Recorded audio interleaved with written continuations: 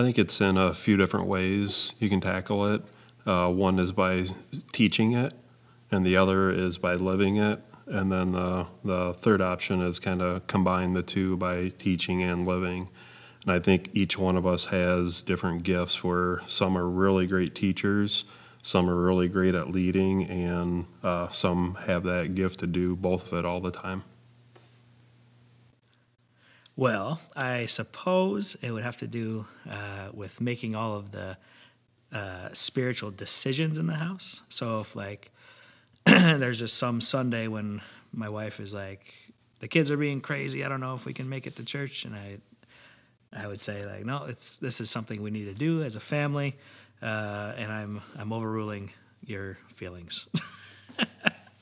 I'm just kidding. That's an example. I'm at church anyway because I'm on staff here, but you being the leader, you have to make all of the decisions for that specific topic. So whether you guys split your ideas on finances or discipline or whatever, when it comes to spiritual matters, you need to make all the decisions. I think being a spiritual leader really just means being consistent in following the Lord, consistently showing your family what it means to be a part of a local church, plugged in, attending. I think it also means being consistent and reading the Word. And I think the hardest part of being consistent is being consistent in asking for forgiveness when we screw up. Men don't like to do that, and that's hard to do, right? So I think what we need to do is be the first one in the home to own up to it, ask for forgiveness from our kids and from our wife, and from the Lord too, in front of our family. And I think by doing that and being consistent to offer forgiveness and also ask for forgiveness is really important. Yeah, I think when I look at, the cliche answer would be, the physical support, grace, encouragement. But I thought of two words that I really want to just, I think, focus in on. I think sacrificial and initiative. And for a guy who, my wife would tell you that this guy never stops. He's like the Energizer Bunny, but it's a little bit different when you're leading your family. And a lot of times, when you're loving your family the way that Christ loved the church, it's being sacrificial with your time, with your hobbies, being real intentional about some of those things. But I also think, like in my line of work, assessment is big. And so when I ask a lot of clarifying questions, like, hey, if it's about investment or if it's about discipline or if it's about our leisure time, asking the question first, right? And then making sure that we clarify, and then I take the initiative to make sure that I go ahead and do those things in action. And also that works in a good way, and then also works in a negative way too. Like, hey, what am I doing the right things? And maybe asking those questions and saying, hey, what areas can I grow? But I think those two areas of the sacrificial and the initiative is, of course, I don't do it perfect, but I think making sure that it's on my shoulders to make sure that I take the lead in my family to do what God's called me to do.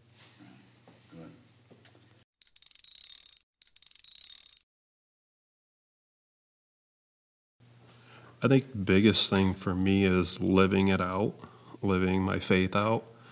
And that would be by just in this crisis we're in right now with just living and being true and trying to reach out to others in a time of need. Katina does a great job at devotions in the morning now. It's tough for us to do it, and she's running with that, and I thank her a lot for that. But having scripture intermixed and just kind of having some time to talk as well as a family. Well, my kids are pretty young. The most we do right now is we make sure we read Bible studies or Bible stories before they go to bed. Even though those little books aren't always the most accurate or detailed as I would like to be, or as I would like them to be. David doesn't cut off Goliath's head in those stories, so But other than that, I mean, we make sure we pray all the time. My son Michael likes to pray by himself, which is great. So we encourage that kind of stuff. But there's not a lot of in-depth devotions or anything because they're all so little. So one thing that we do is we read the Bible every night, and as the kids have aged, Kennedy's 4 now, and Eli is almost 8. We've started to use Bibles that are age appropriate. And so early on, it was a very simple Bible with very light, easy stories to understand and almost more entertaining. But over time, it's gotten a little bit more meaty. And for my son, especially, he's doing devotions out of what I would consider to be a regular Bible. And we read together every night. And I think he's progressed to the point now where he's able to understand the story a little bit on his own, but kind of explaining the purpose of the story or the point behind the story with him is really important at the end. And also teaching him how to pray that, like if the story happens to be about forgiveness, turn that into a prayer after the story. Or if it happens to be about being nice to others, then you pray that into the story afterwards in an effort to kind of cement home the purpose of the story too. So I think this is one of the areas where my kids really enjoy this time. They know that at night is when we typically do our family devotions, and as they were younger, and they have their own Bibles now, and getting them into God's Word, and we do a devotion together as a family. They take turns reading God's Word. We talk a little bit about, there's some great resources that are online that actually give you practical stories of different things. So that has been helpful to be able to kind of share different examples of making God's Word a little bit more understandable. We try to do scripture verses on like a dry erase board, like the scripture verse of the week, to try to let that kind of soak in. When they were going to school, I would put scripture verses in their lunchbox. It's just something that they would be able to kind of look at. I think a lot of times in media or on TV, we might pause a movie or something like that, or pause something and tell them, okay, this is not what in God's Word, like I think about a story about David or Samson. This is not how it actually is in God's Word. So let's go to it. Let's look at the story and then talk about that. Or one of my favorite things to do is, even though I have a lot of people in my family that are musical, I'm the non-musical person. But when we're listening to Christian music, we will talk about, where does this come from? So like I think about the song about, if God is for us, who can be, those type of songs. And we're like, well, where is that? Well, that's Romans 8. And so we talk about some of those things. And so it just helps to kind of portray that into where we're finding God's truth, and to be able to know God's truth so that when they see something that's contrary, they know that for themselves because they have seen that for themselves.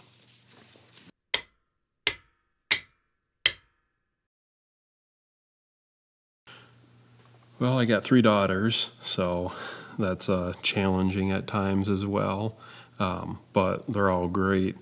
I think a lot of it is my wife is awesome, and she's helped me come along, and just realizing that you can't be the same for each age group, and as they change, as they are in their 5-year-olds, you have to attack it one way. When they're at 10 and 15, so you got to be adapt, because what you did at one stage will backfire at you at another stage, and just being open to that part of it. I will say I'm a little farther behind in that part of it, and that's where I catch up, and I find myself having to talk differently to Kaylee than compared to Bree and then Chloe. So it's just being adapt to, as they grow and change, that you have to grow and change how you attack it as well.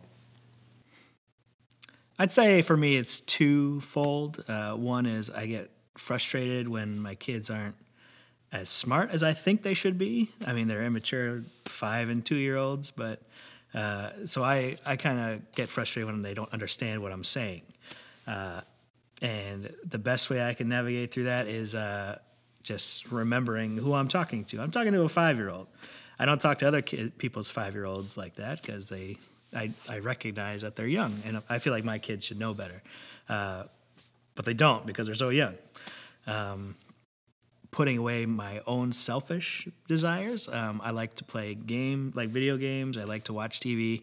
There's a lot of things I like. And when you're a parent and your kids are awake, you can't be doing that stuff all the time. You got to, make sure you're playing with the kids, make sure they're doing their schoolwork or whatever, you got to put them first. And me as a human being, me as a guy, that's a naturally hard thing to do, is to put yourself last. You mentioned busyness. I think busyness is a challenge for all dads today, especially because we're in a culture where we're never disconnected. We're connected to work usually through our smartphone at all times, and that's a challenge for me. I do try to make efforts to put it on silent or do not disturb or leave it in another room or just leave it at home when we leave.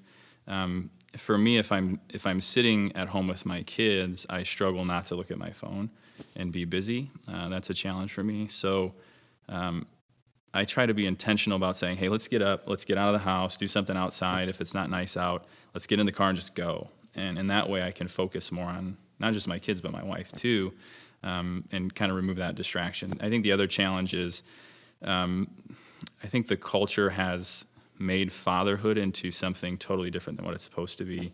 I don't like the idea that dads are supposed to be wimpy and take direction at all times from their spouse. I think the challenge in today's culture is being a leader in the home, but also showing grace to the family too. So being a biblical leader is really a challenge in today's culture, but I think we need to stand up for that because that's important. I have this shirt I should have wore this today. I have this shirt that says "Best Dad Ever," and it's an Iowa Hawkeye thing, and the girls have now said it's the best dud ever. And I think part of that is, now they tell me that challenging part is, Dad, you're getting more gray hairs now. And but I think when I was younger, I think in my walk or younger in my fatherhood, I would say yes to everything. And I'm a type A personality, so planning is huge for me. Whether it's in work, it's in ministry, it's in family life. But as I've gotten older, I'm really starting to say no a lot more, and not because I'm a big negative Nancy or whatever the case may be. But when you say yes to something, that means that you're saying no to something else. And so you've got to be very intentional with your time about the time that God has given to you on this earth, and to be able to make sure that you're using that time for His glory. And so the girls know that, like in the month of May, for example, is graduation month. So they know that that's kind of a busy month for me. But as they've gotten older, I can communicate with them and say, hey, Daddy's got a very busy couple days, but at the end of the week or whatever, it's go time as a family. We're spending that time together. So that's important for me. And I think other challenges, I think sometimes as a spiritual leader, I sometimes feel like maybe you're on all the time, right? Like you're in the spotlight, and sometimes when you make a mistake or things that doesn't go as well as you would desire, I think it's important for our kids to understand that we're not perfect. We serve a perfect Heavenly Father, but we ourselves are not perfect. And so being authentic with them, being real with your challenges or your struggles about what you struggle with, and showing them that, hey, I don't have it all together, but I've got a God that I serve that mends all those things together. And I think that's how I try to navigate my time and try to show them that I'm your earthly father, but you serve a heavenly Father who is way more amazing than who I am. So.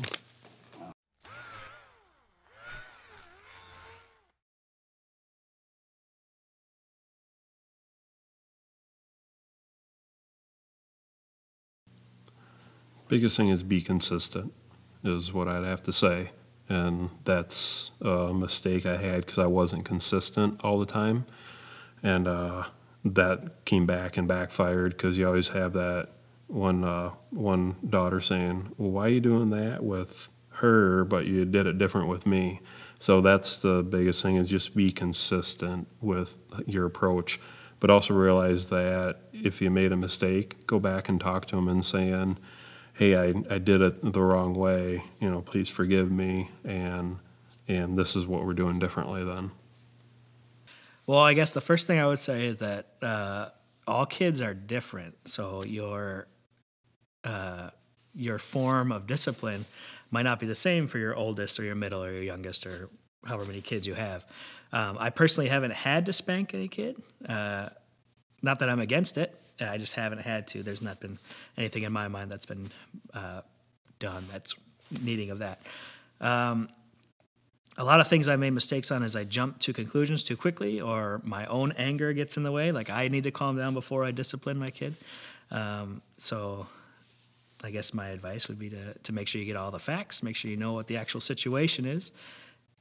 If you're fired up, you need to calm down before you discipline, and also follow through with something. If you say you're going to lose your toys if you do this, and then they do it again and you don't take away their toys, it's basically worth nothing. So you got to make sure you follow through with what you're going to say or what you say.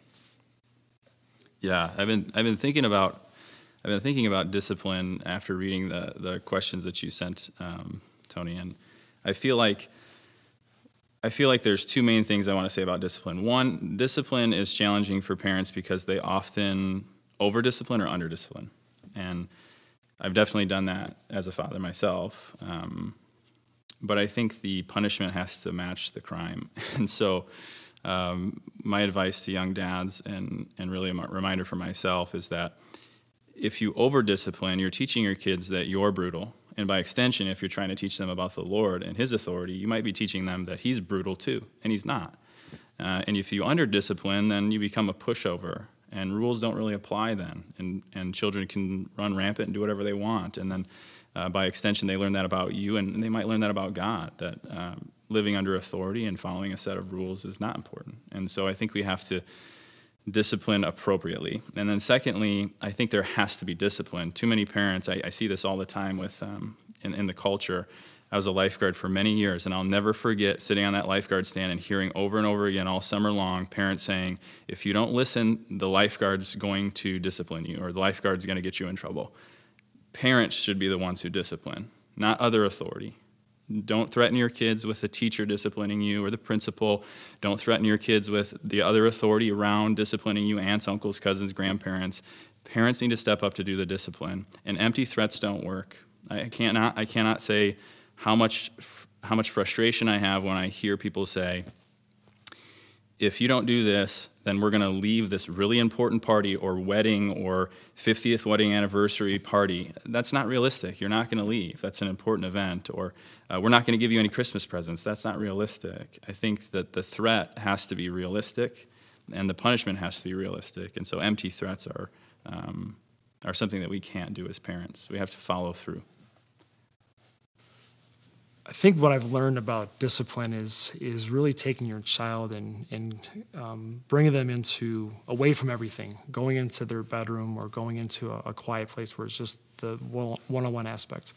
When you look at shepherding a child's heart, you really start to, the action just took place, right? And we're not going to fix that or those type of things. But if you really go back into what the kid, what your child is feeling or what they're processing through that thing, and really get to the heart of the matter, I've learned that you've learned a lot about your kids in that aspect. And I think about I grew up in a house full of guys, and so it's way different growing up with in a house full of women. So.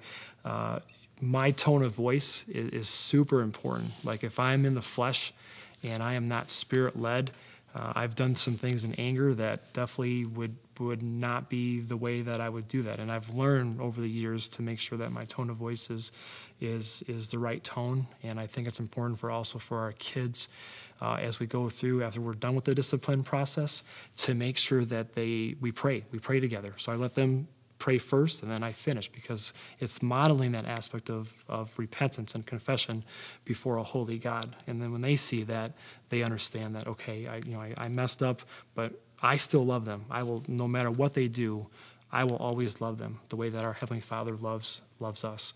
So I think it's also important as a father or as a parent to be consistent, right? So if you take this one thing that the kid does and you blow up and you don't do anything else the rest of the week or whatever, you got to be consistent in that discipline process, and it starts young. And if you read Proverbs, you understand that if you train a child up in the way that they should go, they'll never depart from some of those things.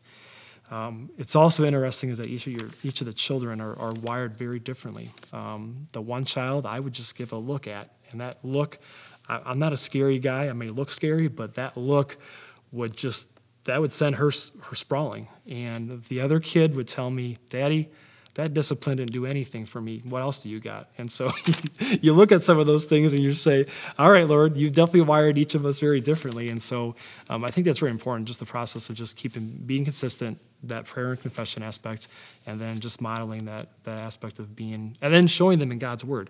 There's never a sin that's ever going to be something that we will ever do that has not been done before in human life. So you look at the Old Testament, you look at the New Testament, and you share them those stories of how Jesus interacted or how the Lord in the Old Testament really started to kind of show some of these behaviors of whether it was idolatry or some of those other things. How did God's word, or how did God handle some of those things? And you show them some of those things. We're not different, and we'll never be anything different from that. But there is a model of a way to be able to continue to show that humbleness and that gentleness and that expression of confession before God.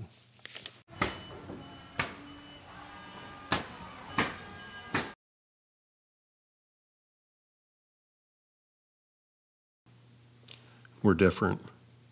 I don't know what else to say on that. We're just different in general, on how we think. We're more of a problem solver, and we need to step back and try to listen. So when you hear your husband saying, try to come up with a fix, just ask him kindly, hey, can you hear me out on what I'm saying? And because in general, women need to talk more and more emotional and let it go through. And guys are like, okay, I'm going to go solve it right away.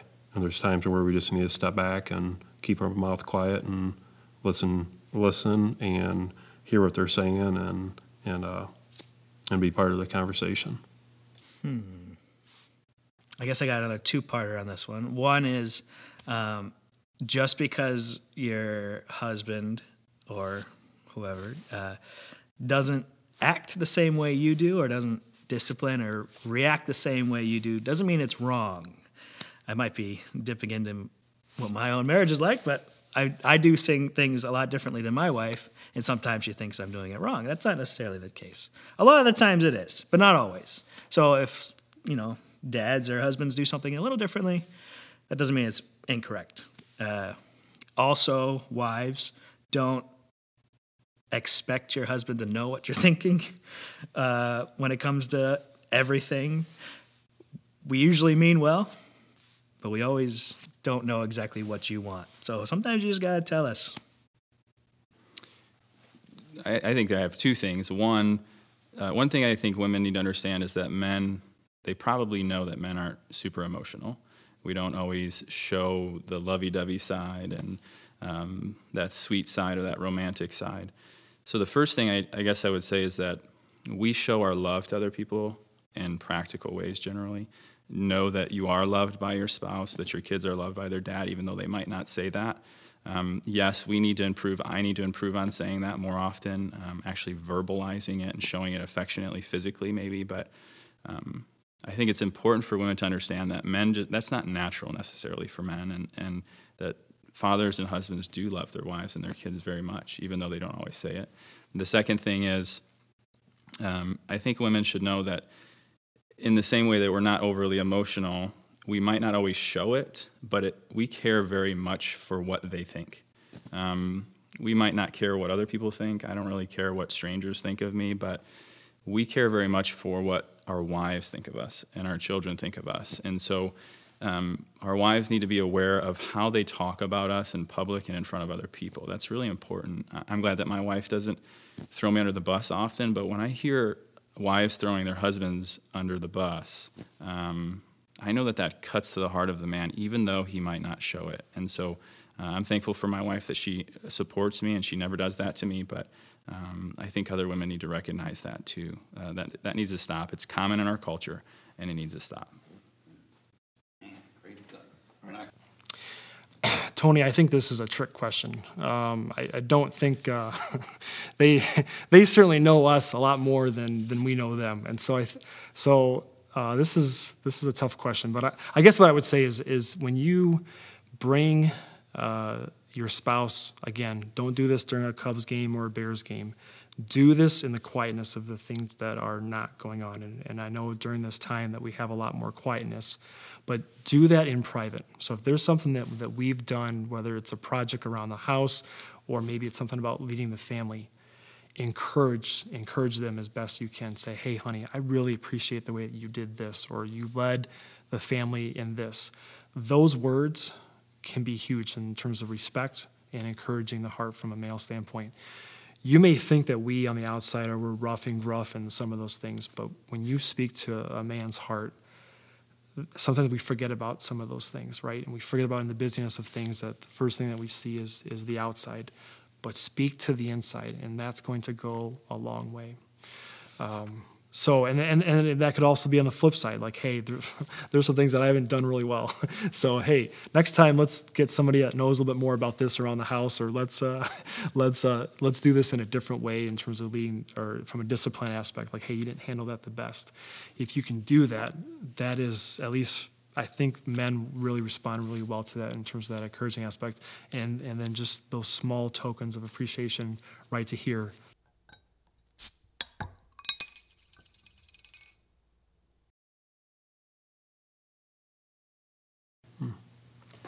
That's a good question. I would say faith in Jesus, but then also action. That I wasn't just book smart and I just went and learned about it, that I learned about it and also I served and helped other people out. That's probably would be really nice to hear down the road, is that my dad was not only faithful, but he also served and he lived what he said. This question was a little tough for me. I mean, we all want to be remembered for something. It's just kind of how we are as humans. We always want to have our stamp of something on this earth, whether it's through something on the internet or something in history or through our kids or whatever.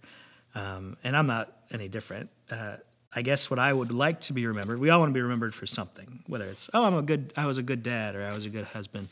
But if my kids were to remember me for anything, I would want to be remembered as someone who, like, my dad loved Jesus. Or at my funeral, if my kid only said, now here was a godly man, that's all I would want. Spiritual legacy is something that's hard to think about when you're young. And so I think about other men who might be in their 20s and 30s as parents, and that might not be the first thing on our mind. We're just trying to get through the day. We got young kids that are very needy, and we got a lot of things going on, whether it's financially or in our careers, trying to establish our careers or get our finances in order. And so I don't think spiritual legacy is something we think about, but the seeds that we plant now with our children will last.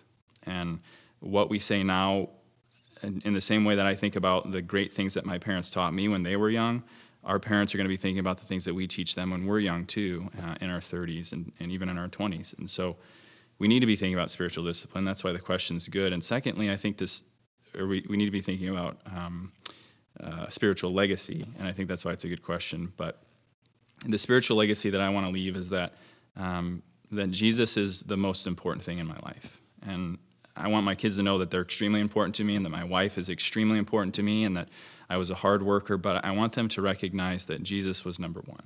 And for them in their life, they have to choose that too. I hope that they choose that because they saw that lived out in their mother's life and in their father's life as well. Something I want them to remember me by, I try to tell my kids often that they bring me joy. And I want them to also experience in that in their life too.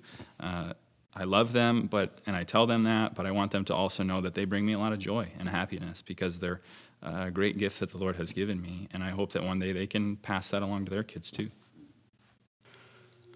So I come from a long line of guys or family members who were great people. They were great people because they were compassionate or nice. And I guess the two words that I would want to them to understand, I guess, would be authentic and then disciple. And for them to know that when you put Jesus first place in all things, like, there's nothing in this earth that is going to stop that. And I look at grandchildren or children after me or family members after me, I want them to know that I love Jesus with all my heart, with all my soul, and with all my mind, and that I loved others, and that I was authentic with those conversations.